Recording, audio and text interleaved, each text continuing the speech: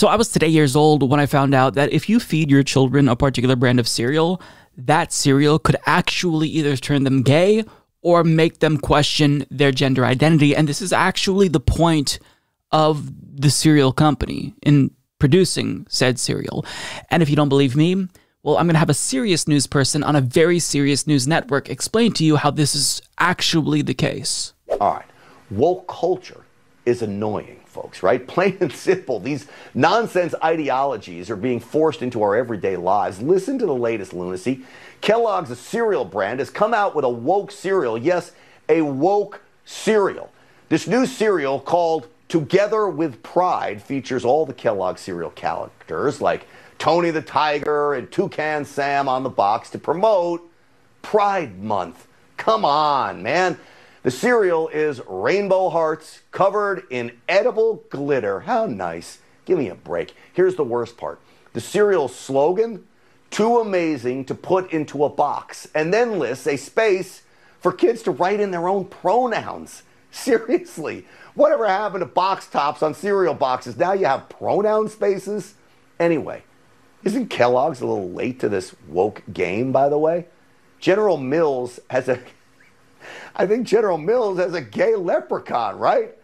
Well, my producer Carly asked me, is that leprechaun really gay? I said, I don't know, maybe. He wears high-heeled shoes, prances around in tights. Leads me to believe probably that little Lucky Charm leprechaun might be gay.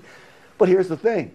For those of you that want to vilify me for those comments, right there, aren't you just as offended by the flamboyant rainbow hearts and glitter as a symbol of gayness? See, there are two standards here. Nothing like forcing our kids to be confused about their gender first thing in the morning with their breakfast. All right, the moral of the story here is switch your kids to granola. It's healthier anyway. You cut the sugar, okay? And then you don't have to buy products from woke companies like Ben & Jerry's, Coke, and Kellogg's. Okay, I'm going to preface this entire conversation by saying that I am fully aware of the fact that companies like Kellogg's and other multi-billion-dollar companies are trying to hijack Pride in order to virtue signal in a shameless attempt to cultivate goodwill and cash in on Pride. That is absolutely the case. I don't think anyone from the LGBTQ plus community would deny that. And it feels a little bit gross, right? So we all acknowledge this. It's not like we're all rah-rah when we see Shell, who is destroying the planet, change their logo to the rainbow flag. Like, that is nothing more than corporate PR.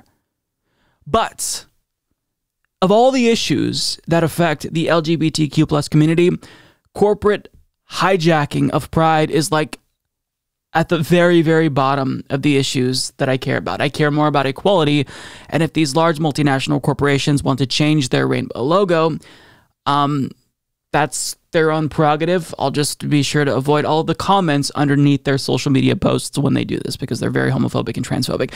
Having said that, though, it's interesting to me because individuals like this guy, the Newsmax host, what's the main criticism that the main thing that they'll say about the wokesters? They'll say they're too hypersensitive, they get offended too easily, but yet in his criticism of woke cereal, he sounds a lot like the wokesters that he's criticizing. Doesn't he sound a little bit too easily sensitive? Isn't the things that he's saying about this cereal box a little bit snowflakey? Is it just me? He says, woke culture is annoying. These woke ideologies are being forced into our everyday lives. I mean, I literally wouldn't have even heard about this cereal had it not been for this segment. I mean, maybe I'm just not hip with what the kids are eating nowadays, but these are things that aren't necessarily being shoved down your throats. You know, this is one thing that homophobes and anti-LGBTQ plus people say. They'll say the heightened visibility of gay people and the gay flag, rather, this is just, you know, that ideology being shoved down our throats, when in actuality, they just don't want to be reminded that gay and trans people exist. That is the core issue here.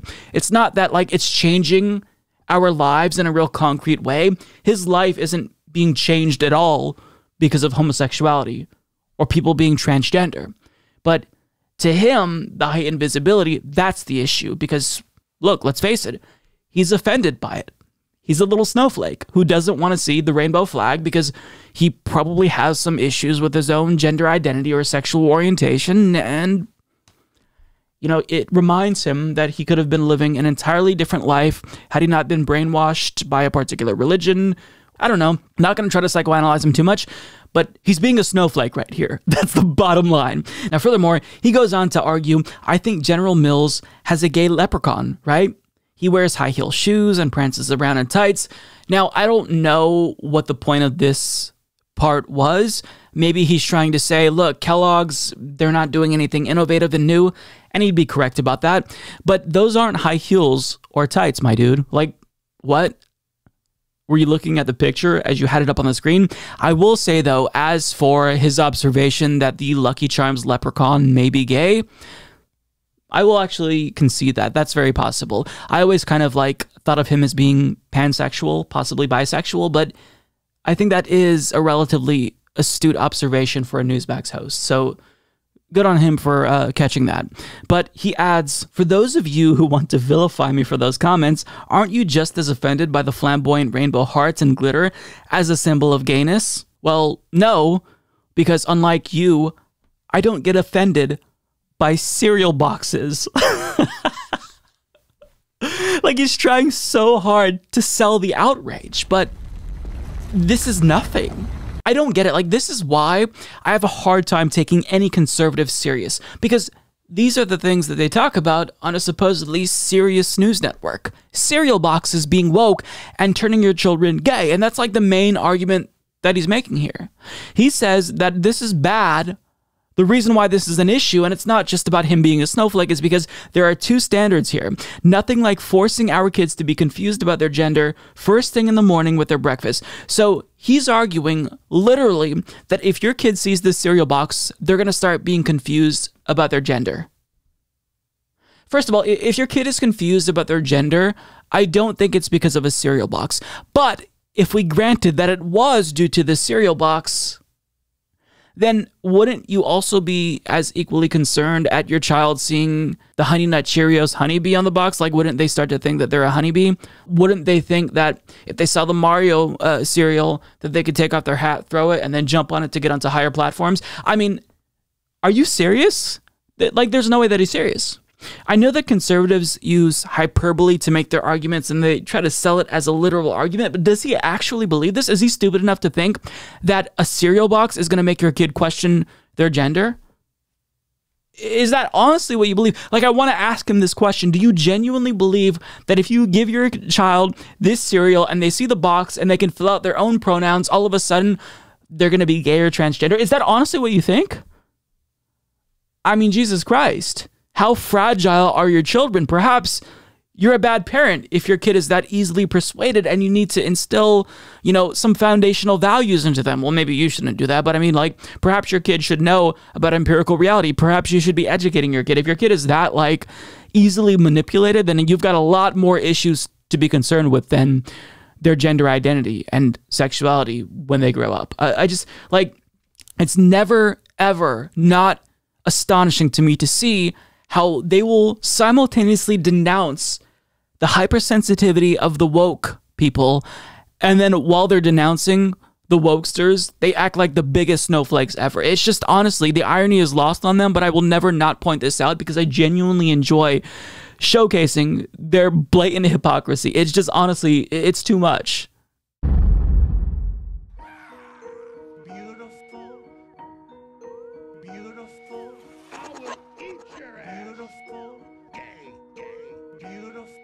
Tremendous, tremendous, tremendous, tremendous, tremendous, tremendous, tremendous, tremendous, tremendous, tremendous, tremendous, tremendous, tremendous, tremendous, tremendous, tremendous.